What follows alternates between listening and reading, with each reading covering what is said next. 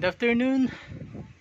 We have another reviews regarding our 48 volts 800 watts turbine. As you can see, you may see that the propeller is spinning so slow, but that's spinning so fast.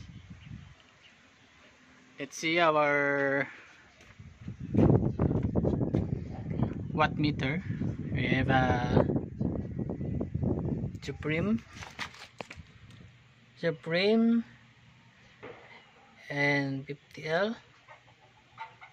We have 12 volts, one for 50 ampere. Dito 50 ampere, 12 volts.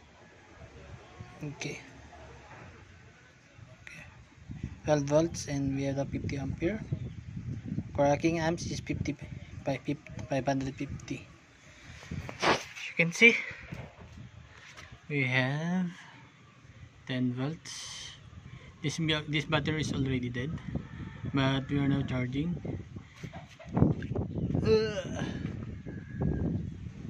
The windmill is spinning so fast. We have a windstorm here, Odette, super typhoon, but it's not in the middle of our city. As you can see, we have just 3.5 watts, 37 amps for our 48 volts wind turbine.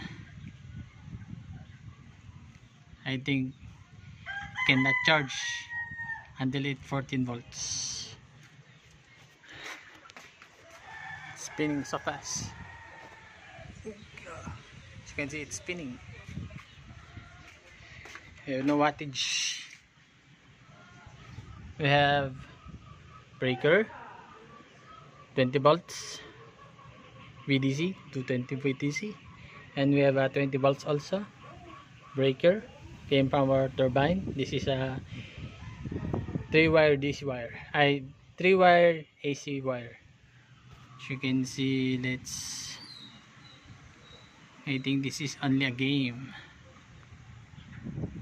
There's no wattage. 3 point something only, and 35 amps. I don't know, it will charge until 11 volts. Okay guys, we have a Boost MPP wind charge controller. We have 300, 400, 500, 700 and 800 watts, but there's no indicator if this is 800 watts, 700, but I think this is an auto charge controller. Okay guys, thank you very much.